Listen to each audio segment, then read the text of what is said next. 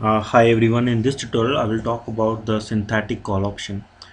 So we will use the call put parity which I have explained in the previous tutorial. So if I write down the call put parity is equal, so it's look like this. So call minus put is equal to S minus K, and then we have to do the dividend, subtract dividend from the stock price and interest from the K. So for those of you who don't know this, I can give you a small brief introduction to it.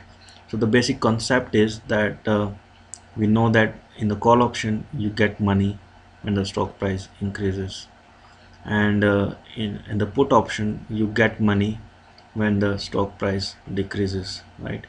So if you combine both of them together and you buy buy call and sell put,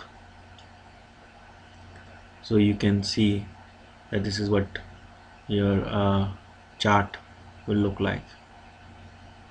So your stock price and this is your way.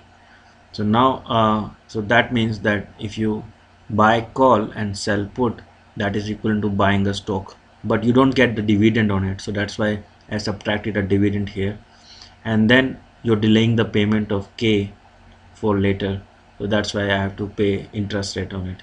So this is your call put parity. So now suppose you want to create a synthetic call. So in that case all you have to do is rearrange this function and say C is equal to P plus S e raised to minus gamma t minus K e raised to minus RT, where gamma is dividend rate and R is the interest rate. Now so what does it mean? So that means that if you buy a put, so buy and buy a stock,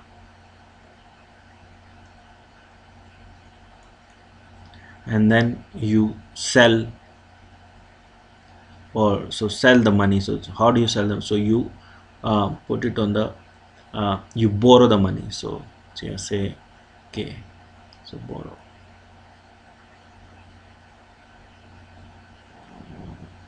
then in this case that will be equal to your synthetic call. So what does it mean? So let me talk to you in a very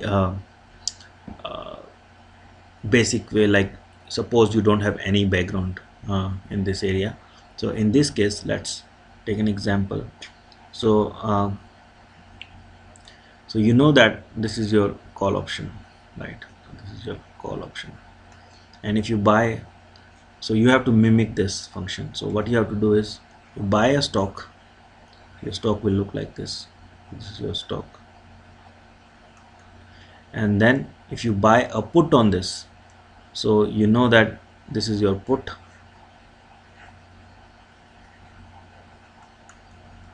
So if you combine both of them together, then so if you combine this one and this one together, then you will get,